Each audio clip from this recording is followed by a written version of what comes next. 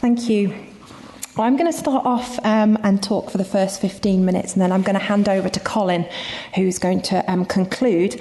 And the idea of this talk really was to pull together some of the work that we've been doing jointly, but also some work that we've been doing with other colleagues.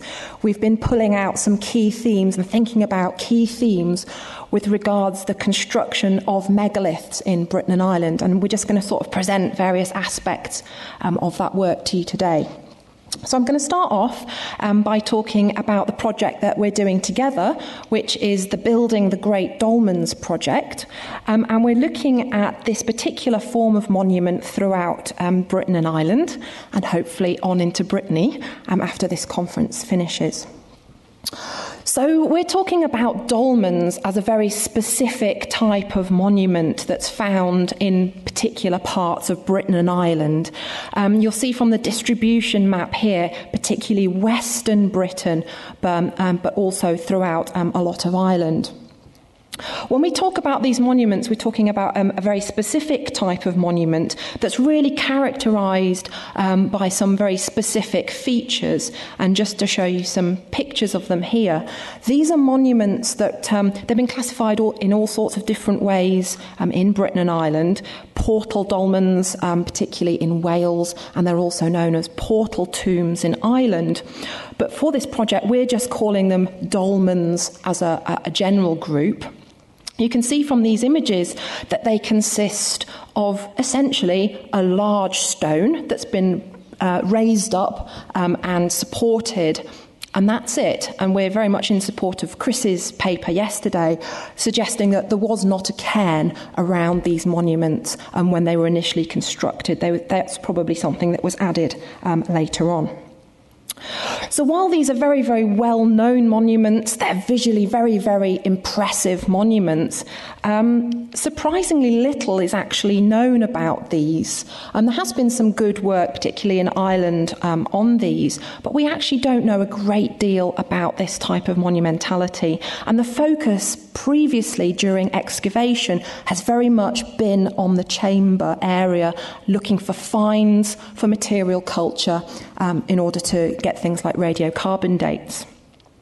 A recent summary by Tatiana Kudmanow has published all of the available radiocarbon dates for these monuments in Britain and Ireland, and you can see from her distribution of those dates that they cover a really broad range from the early Neolithic right the way through into the Bronze Age. So these were clearly monuments that saw activity over potentially thousands of years. Our project isn't interested in when they were used. Our project is interested in the construction processes and how they were built. And that's really what I'm going to talk, the element of the project I'm going to talk to you about now.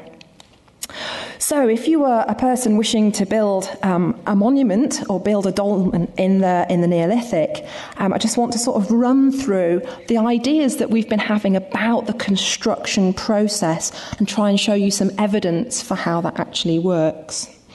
Well, the first thing you need if you're going to build a dolmen is a big stone.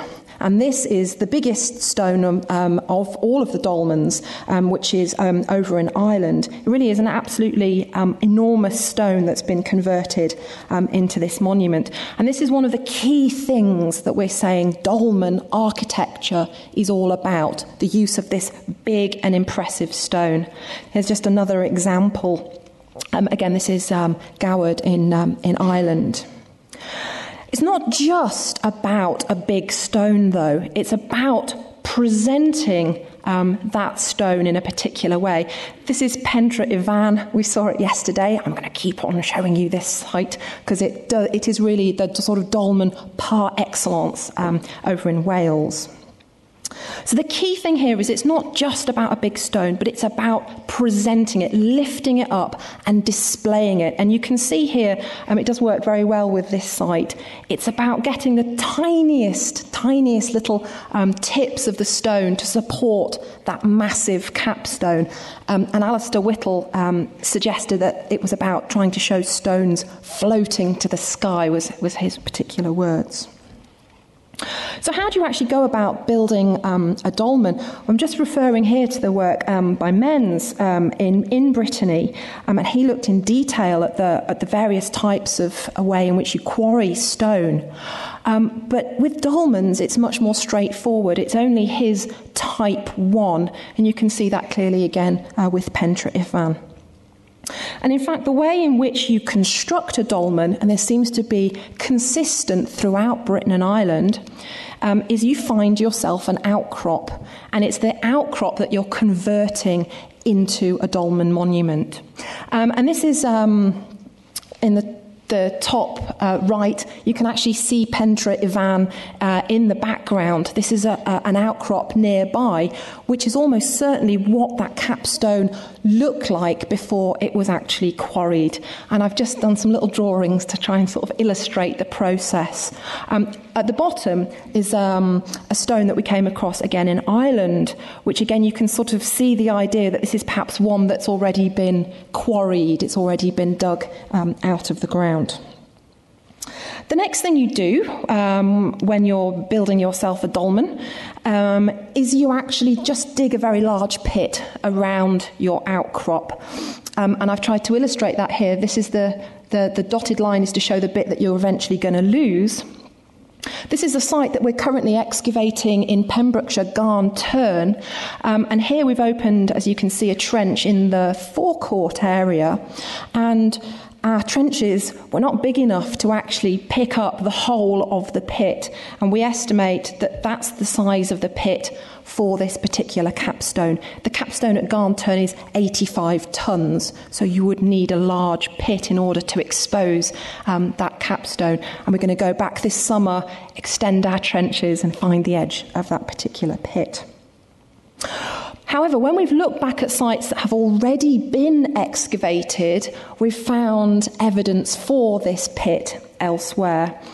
This is Carrig Sampson, excavated by Frances Lynch in the 1970s, and she was surprised, and I suspect slightly horrified, to discover that her supporters of, again, a very large capstone were just essentially dropped into a pit, and she suggested that the pit was where the capstone had been excavated and then simply raised up. There were no sockets, very little support for the uprights.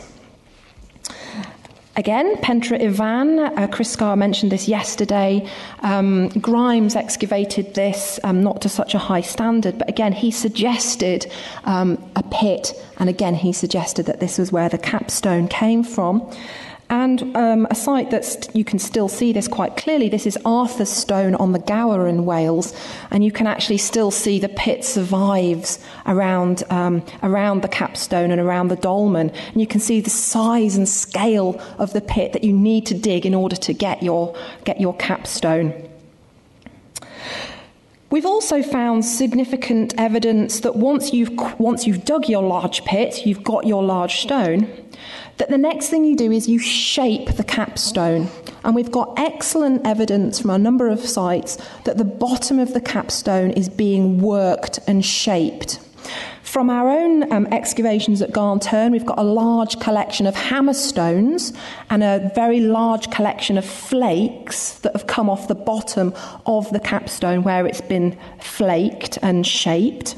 And we've observed this at other dolmen sites in Ireland and Britain. This is Brennan's Town near Dublin, and you can see the bottom of the capstone here has quite clearly been shaped to make it flat. And another site we've seen, this is Goward in County Down. Again, the bottom of the capstone has been pecked in this case to make it nice and flat. And as I say, we've got an enormous collection of flakes of the capstone from the bottom of the capstone in order to give it that flat profile from our own excavations. So that's very useful to be able to look at the chaîne opératoire with regards and the shaping of the capstone. The next thing you need to do, so you've got your capstone, you've shaped your capstone, is you've got to lift it up in situ. And we're suggesting that this is exactly what happened. And this is sort of conjecture, but we've been thinking about how you actually lift up and move your capstone around. The largest example in Ireland is 160 tons of stone. Now, this is enormous stones to be moving around. But we're suggesting that actually it's a series of levers, the levering up your stone, chocking it underneath, and then keep on doing that again and again with my slightly ropey drawings there. And you can just sort of see how this would work. This is another Irish site, sort of that stone being very gradually lifted up, actually in place. We then suggest that what you do is you replace that support with your uprights. And the key thing here is that this would work very effectively if you want to get this balancing effect that we've noticed at Pentre Ifan. So one of the suggestions previously has been that you would drag your stone into place. So you would move your capstone away, pop your uprights up, and then drag it into place. And these are actually images from the construction of Stonehenge, but it's the same sort of technology, ramps and dragging. But we suggest that that probably isn't what happened, because you would struggle to get that minute detail with regards to the propping of the capstone. It would get dragged off, or it would be very difficult to achieve. So we are suggesting that it's literally lifted up in situ, and then you very carefully pop your uprights in underneath to get this particular effect.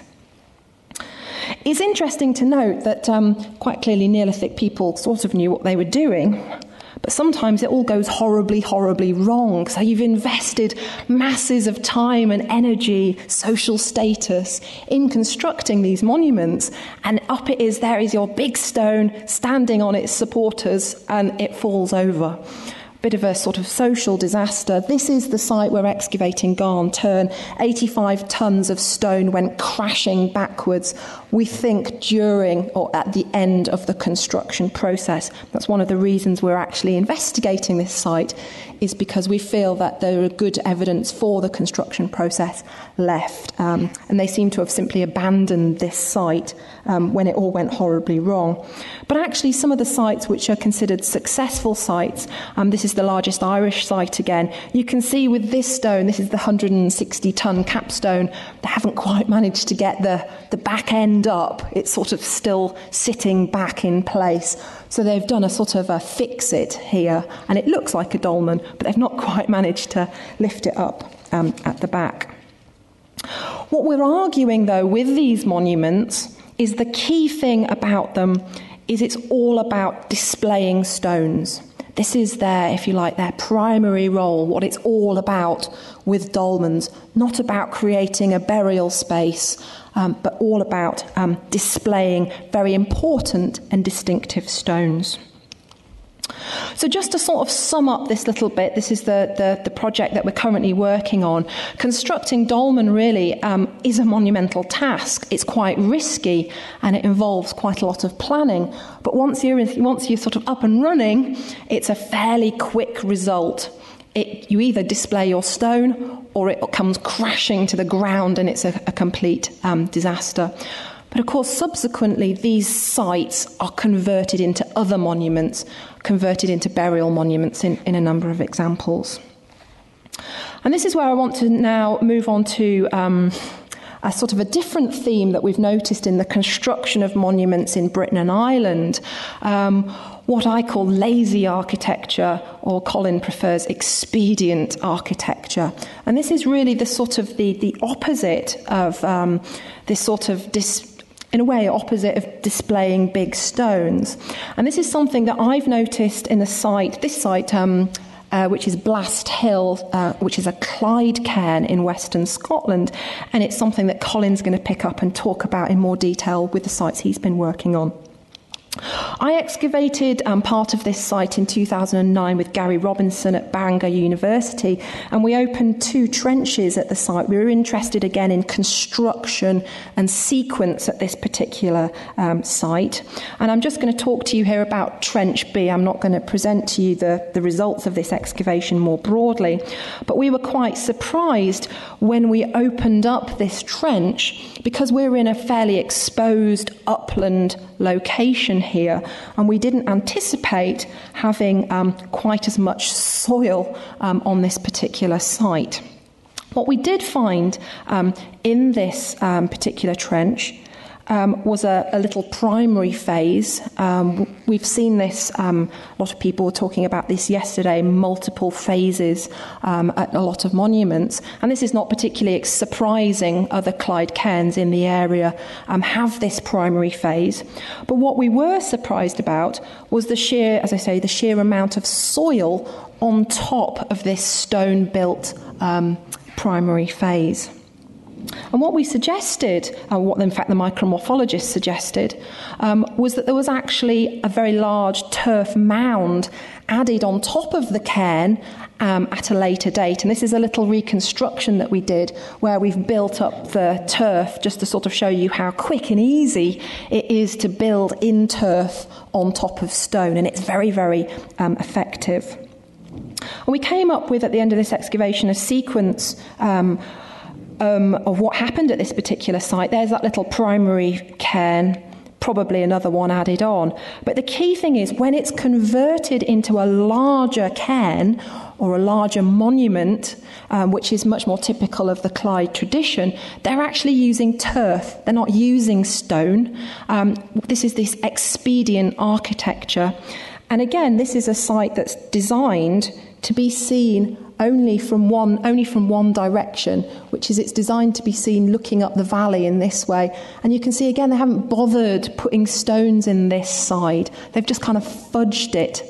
And this is what we mean by expedient architecture. They're trying to achieve something that's large and impressive, but they can't be bothered to put very much effort in. And this is indeed what we found. This is, it does look very impressive from here and from here, but it's just a real big mess down here, and they haven't bothered to put very much effort in. And in fact, they keep coming back to this monument and fiddling around with it, trying to make it look slightly different. At a later stage, we think that they're trying to make it look more Irish by putting stones here to kind of give it that more court cairn appearance, until eventually the thing goes into disrepair. And that's where I'm going to pass you over to Colin, who's going to pick up this issue and idea of expedient architecture in some of the examples that he's been looking at, particularly in the north of Britain. Okay, I've got 10 minutes to try and do a lot. The earlier papers, especially in this session, constantly particularly reference the relationship between monumental construction and social organisation. So I want to start with this. This is basically just illustrating a model which was put forward by Colin Renfrew, first of all in 1973, for Neolithic Wessex. And this has been open to an awful lot of criticism, and very few people would now subscribe to it.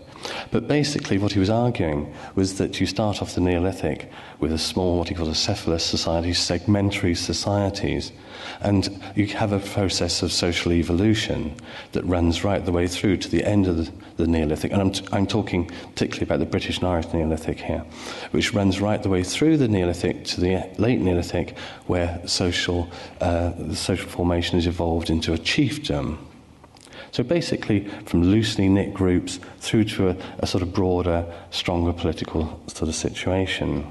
And he correlated that with the different scales of monumentality. So you start off with fairly small chambered tombs, and in the case of Wessex, you start off with long barrows, you go through to causewayed enclosures, and then ultimately you end up with the large henge monuments and Stonehenge. Apparently huge amounts of labour involved, therefore a larger political organisation or social organisation. like I say, this has really been discredited and criticised in a whole series of levels, from social evolution through to this correlation between different sized monuments with different political structures. But I think the truth is, and I'm not sure here whether it's just me or whether it's a broader phenomenon, maybe my colleagues from Britain here would be better positioned to answer this, but I still have this in the back of my mind. I still kind of, even though not acknowledging this particular model, if asked, well, what do you really think the early Neolithic's like? I'd still say, I think it is kind of family groups. And, what do you think the later Neolithic's like? Well, slightly. I think it's later. It seems to be latent in Neolithic studies. And it's this sort of basic idea of what the British Neolithic is like that I just want to go through now. And going into home ground, to the north of Scotland, to Orkney, to look at this. And in this case, we have a small chamber tomb and the massive ring of Brodgar in Orkney. I just put those up. A consequence, or almost an unstated consequence of the Renfrew scheme, is that a sequence of monuments. Okay, one monument. There might be a little overlap, but basically you have one monument leading into another, and that seemed fine in the model and so on. But are all monuments of the same order? I mean, you could say this is an ontological question in terms of categorization, but do we really? If you say, is that the same as Stonehenge, the same as a large passage grave or no. But it's almost latent that we feel that these are equivalents in some way. And again, that's something I just like to problematize and question. So I want to very quickly, within my 10 minutes, nip up to Caithness, right at there's Caithness, right next to Orkney, which of course you'll all know because it's been so widely looked at. And what do we find there? We find in the early Neolithic we have these chambered tombs, and they're very distinctive because, as you can see, they've got horns. They're long horn cairns. Now, these were looked at, have been looked at on and off, and particularly back in the 1960s. And someone called Corcoran, who was based in Glasgow, excavated Tullochgoshonach, and he found that the front, a lovely built stone chamber, a beautiful small megalithic tomb, which is actually reconstructed several times. But when he looked at the body of the mound, so just to go back. So effectively he says it starts off as a small chambered tomb and gets added to, the same as we've seen over and over again over the last day or so. But when you look at the architecture or the construction of the body of them, it's total rubbish. It's composed of upright orthostats, and in some cases like stone boxes running along the spine, and stones are just leant against it, like tents or chimneys or tiles on a roof. But of course, once it's covered with smaller pieces of stone, or perhaps, as Vicky suggested, turf or whatever, you can't see that construction. It looks really good. But of course, what happens is it falls down. And that's just an aside, this sort of feeling that because, and this is often in the literature, because people are building in stone, they're seeing this as an immutable it's going to last forever. Is that true? Is that, can we think about that in all stone monuments? I would suggest not. This is a plan of Tullochgoshonach, and you can see just how see these orthostats, loads of them all over the place, these boxes, and stones just leaning against them. So a really poor form of construction, giving at first a spectacular result, but then it all goes a little bit wrong. And you can see what's happened here. The whole spine of the monument has collapsed with these boxes. So you've got a big horn cairn coming like this, and all along the spine you've had this form of collapse. So, and this is, although they recognised that these were composite or they had phases, essentially this is seen as an early Neolithic form of monumentality. So let's go to Orkney. And basically I'm talking about a series of horn cairns which haven't really been drawn out as people know about the Orcadian installed cairns, but there's also these horn cairns in different places across Orkney. And this is head of work, and as you see, a very similar form than we've seen in Caithness. Now, for those of you who don't really know much about Scotland or Orkney and so on, there's a huge concentration of work being undertaken on Orkney, very little in Caithness, and people like myself, I suppose, are partly guilty for that. But clearly, we've got very similar monuments being constructed on Orkney, and of course, because there's so much known about Orkney, and because the Orkney Neolithic is seen as so fine with its settlements and passage graves, it's always seen as somehow as a centre, and somewhere like Caithness, much more of a backwater, because it doesn't seem to have stone circles and passage graves. And yet these things are turning up in Orkney. Well, just a little story, really, I suppose. As part of a project I did with Jane Downs and Sian Jones in different parts of Orkney and the Western Isles. This is the Ring of Brodgar. We looked at the composition of the circles, and we looked for the quarries where the stones came from, because we were arguing that construction is essentially a social process. And so Vestrafold, but right next to the quarry of Vestrafold, this is large stones being quarried out of the rock there, and we find them in the Ring of Brodgar. Also at Vestrafold was a large or substantial horn cairn. And totally unexpected, because it didn't look like it. But you can see this is exactly the same architecture. You have these slabs leaning against, there would have been a line of boxes running up there, slabs leaning, rough revetment wall put round. I just got a few. And there on the top part of a sort of circular, so this would be the circular part of the horn cairn. This bit just to show that. And again, just to give you some idea of the construction, this is bad construction, and in this case, it's really full. The box line would have been along here. The whole lot has sort of collapsed that way, come in. Well, I didn't mind that, and I thought, this is fine, because this is an early monument. What it's showing is that this place is also already imbued with importance. It's a place of the ancestors already, and so I can understand why they're using it as a quarry. Just another shot. And then we had the dates back from the horn cairn. And lo and behold, they're building the horn cairn at the same time that they're quarrying stones for the stone circle. Now, many of you will think, but for Neolithic people, this can't be right. But it is right, because these dates are coming from bone which is sealed actually in the construction of the horn cairn. So then in the late Neolithic, in the sort of 2000 to 800, 2600 period, they're building essentially what we've always assumed to be early Neolithic monuments. And not only that, they're building them in a manner which internally are quite rubbish, but the external appearance is really quite spectacular.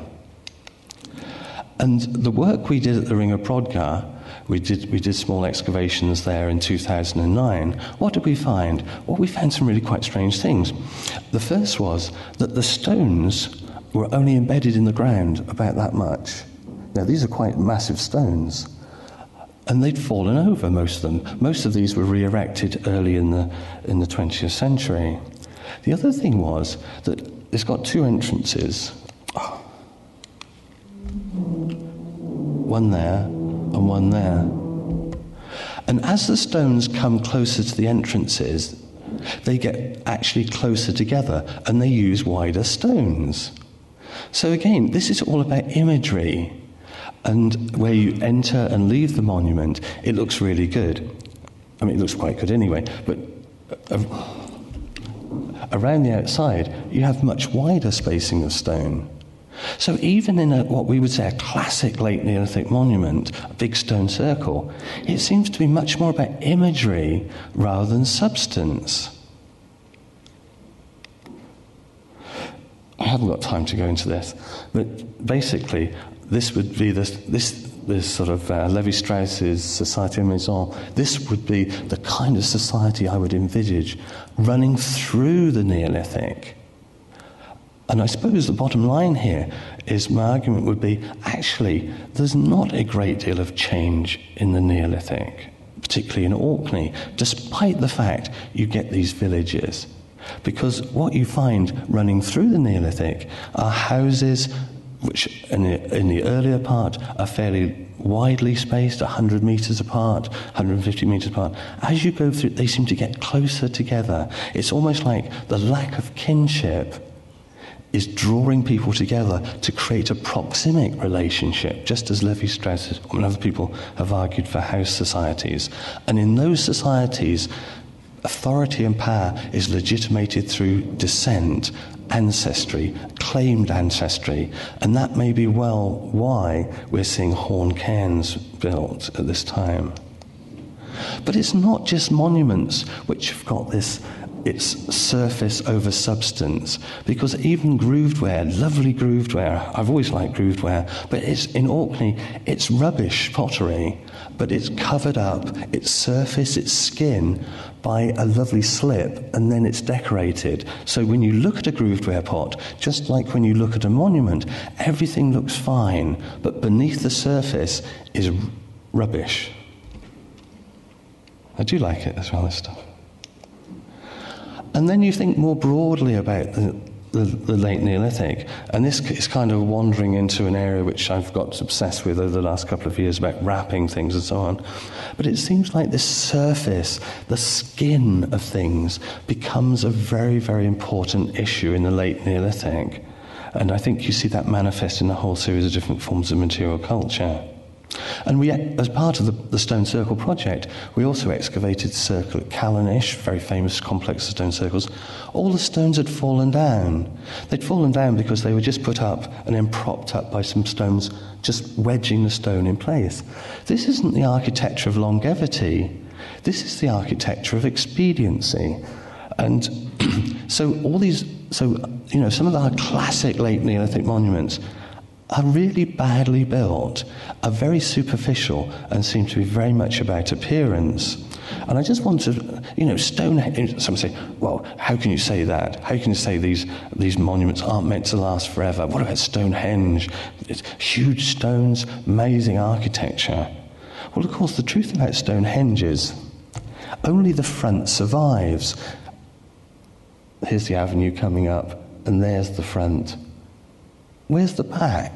People say, stone has been robbed. Well, that seems to be particularly special pleading. They've only taken stones at the back. And I was talking to someone the other day, and they were saying, because I'd written a paper with Chris Tilley where we argued that there were no stones at the back.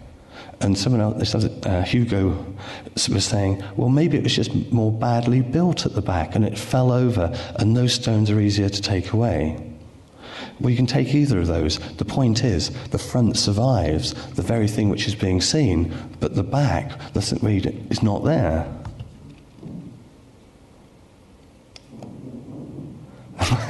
And that's it. So my argument basically is that and again, I'm maybe just speaking for myself, but the Renfrew model has had an effect. And even though I wouldn't express it in those ways, I felt that there is some form of evolution. But now I'm arguing that there's not. And that what we've mistaken for a lovely sequence isn't a sequence of monuments. And that a lot of the large monuments are built piecemeal by the very same people, striving and working towards, if you like, prestige, status, but very short-termism. So the British Neolithic is one of surface over substance. Thank you.